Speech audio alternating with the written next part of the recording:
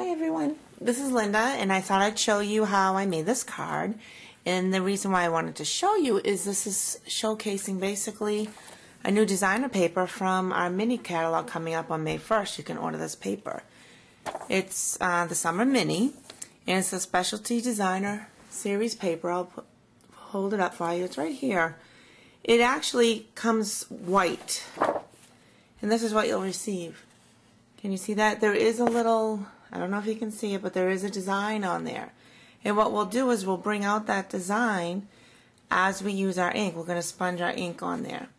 And this is the Presto Patterns specialty paper. And like I said, you can order it in May. I just gave you a little sneak peek. One page, that's it. So let's get started. I'll give you the dimensions and so forth. This is my pretty in pink background base paper at 8.5 by 5.5, and I just scored it at 4 1/4. Then I have my white, which, let me just bring back the sample, which is your next layer, 5 1/4 by 4. And then my basic gray at 5 and 3 3/4. Okay, and so I'll just start with the designer paper. I cut these in 4 squares, and it's 2 3/8 by 1 3/4. Okay, and how I got this, that's how it starts out, white, and I'll show you how I got the pink. I'll bring in my pretty in pink ink and my sponge from Stampin' Up, and basically you just want to keep rubbing and see how the design keeps coming out. I think this is so awesome. Let's see. And you can do it as light or as dark as you want. The darker, the more you rub on, the darker obviously the design will show through. I don't know if you can see that, but there you go. And I'm just going to do a little bit more just to show you.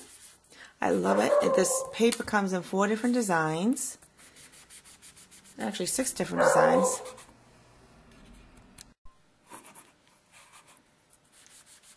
Okay, so that's about as dark as I'm going to get it. And I did that to all 4 of my pieces, but I've already got some done because I didn't want to keep you watching. So why don't I just start to put these together, and then I'll show you what else I did.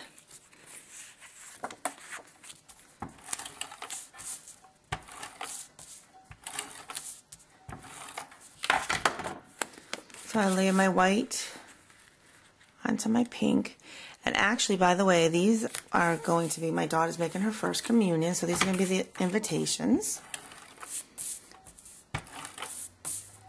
And I thought, you know, you could use any color with this designer paper. It's great. You can make any background, any color to match whatever you want.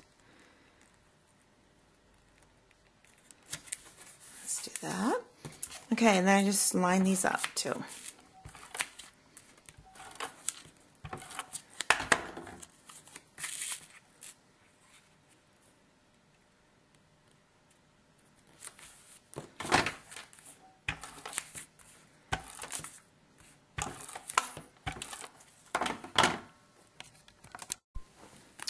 Okay, we'll just put on our last piece.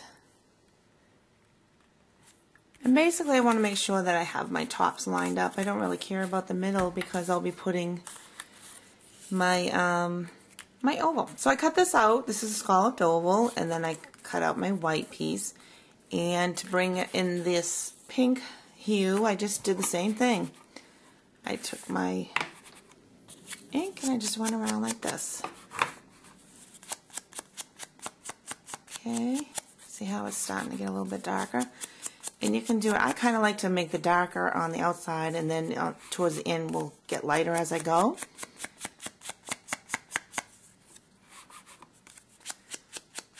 Something like that. Alright, and I actually have one done, so we don't have to go ahead with that. I'm just going to glue this on.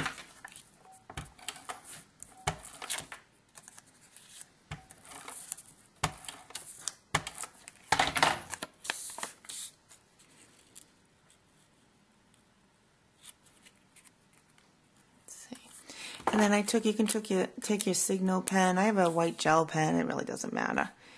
And you just go around the edges. And I just did little dots. colored them in.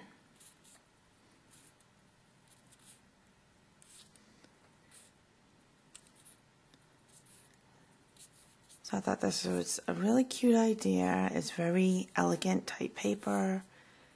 And I just wanted to color it pink because that's my daughter's favorite color. Then I took my Special Blessings kit. Stamp set, which is this right here. And I have a cross in it. It's a great set because it says, "May God bless you," and then has all these different sayings.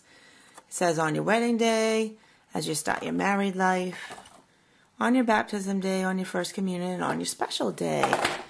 And I stamped this in basic gray, just on Whisper white paper, and I cut it out. And then I also cut up my dimensionals, which are these. I cut them small when I have small areas to cover so you don't see it. And I'll just take these off. I just want to lay this down. Popped up.